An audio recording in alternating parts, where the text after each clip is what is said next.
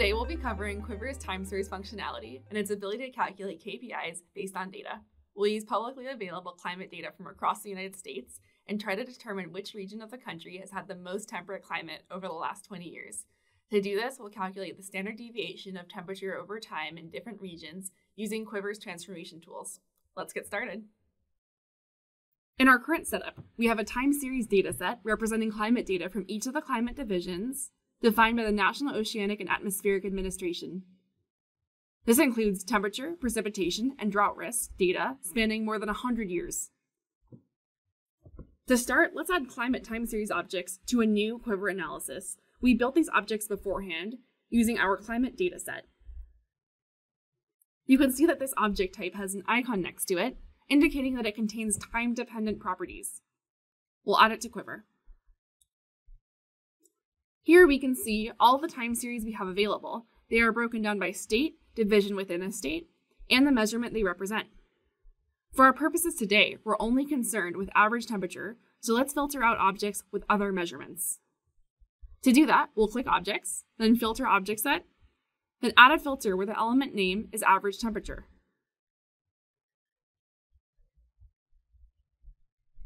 This shows that we now have a few hundred time series remaining.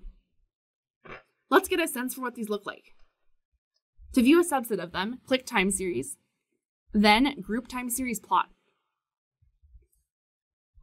In the right configuration panel, choose the correct time series column.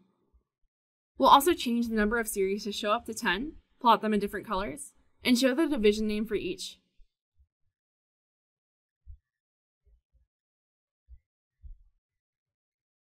We're now seeing a sample of the temperature datasets.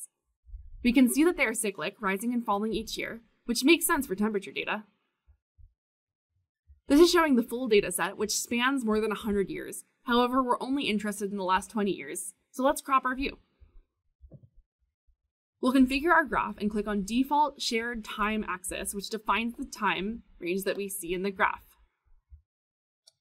If we add it to our canvas, we can easily adjust the date range.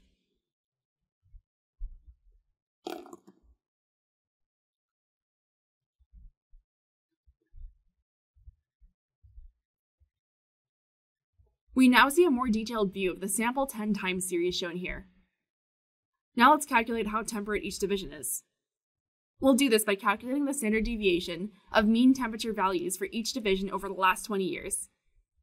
To start, let's create a transform table for the temperature time series objects.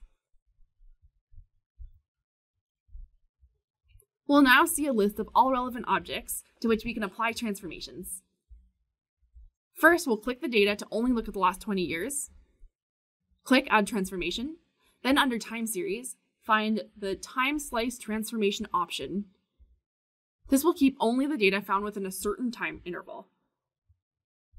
Give the output column a name.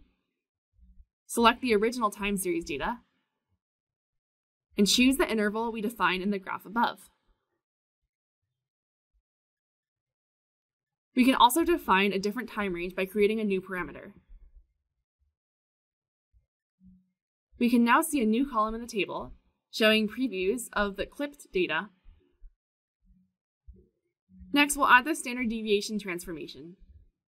This is found as a time series numeric aggregation.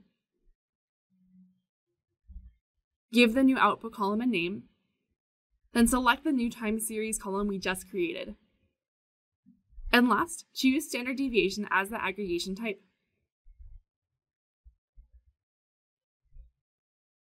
This calculates the standard deviation of mean temperature for each division over the last 20 years. Let's clean this up a bit, since there is a lot of information that we don't need. We'll hide and delete unnecessary columns.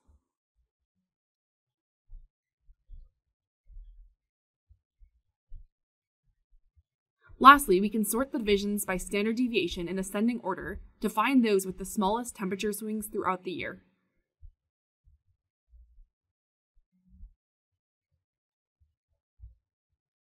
We can see that parts of Florida are the most temperate in our dataset, while California and the Pacific Northwest also have moderate temperature swings. But what if we only wanted to look at certain states? Maybe just in California. All we'd have to do is add an additional filter at the start of our analysis. Return to the object filter and add an additional criteria for California. The analysis is now automatically updated. We can see new graphs of the time series data, and our transformations only include California divisions.